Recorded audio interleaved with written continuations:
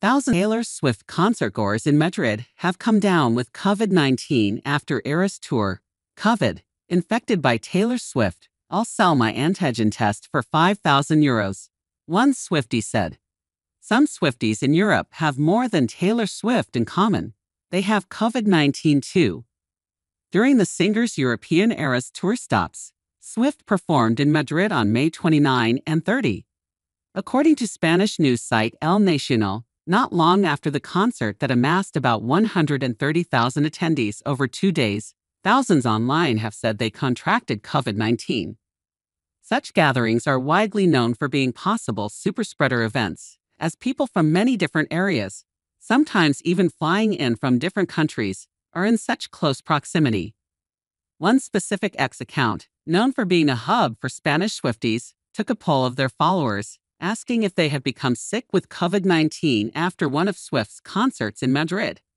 Of the 10,796 people who answered the poll online, 35%, or 3,780 of the concertgoers said they had related to a one-shot vaccine for COVID, flu, and future viruses. Researchers say it's coming. One concertgoer described their symptoms as cough, sore throat, body discomfort, and I can hardly speak. Another said that a few days after both concerts, on Saturday my neck hurt, and I spent the night from Sunday to Monday with a fever of 39°C, one of the worst nights of my life. Another person said, during the weekend, I noticed that I felt different because I was feeling very uncomfortable and felt dizzy. Yesterday, I was coughing nonstop.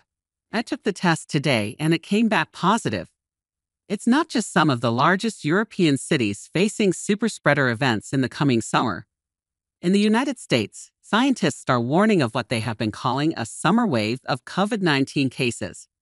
The potential rise in COVID-19 cases stems from new Omicron subvariants like the KP.3 variant, Gen-on virus, or other strains known as the flirt strains. The Centers for Disease Control said that these new strains of COVID now account for more than 50% of the cases in the U.S. According to the CDC, infection rates and hospitalization have been lower or minimal levels of respiratory illness activity. However, the government agency's data suggests that infections are projected to increase in several states across the country like California, Washington, D.C., Florida, New Jersey, and Texas. Despite the growing concerns about new variants causing an increase in infections, there has been an unexpected outcome to thousands of Swifties testing positive. Some have shared how the COVID experience and symptoms have been difficult to deal with, but others have treated it as just another Taylor Swift Eras Tour bonus.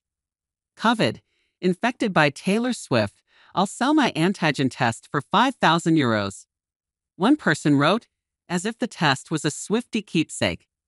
Another said, Taylor Swift is so cute, she included the new COVID variant as a surprise in the Eras Tour Madrid. Even though some Swifties may wear their positive COVID tests as a badge of honor, Spanish Swifties aren't the only ones who have contracted COVID at the Eras Tour.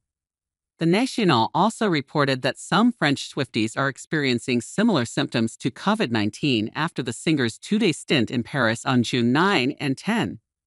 There were also some concerns that some concertgoers contracted COVID-19 last year during the U.S. leg of the tour. However, the Los Angeles Times said it wasn't clear if those cases contributed to a larger spread of the virus.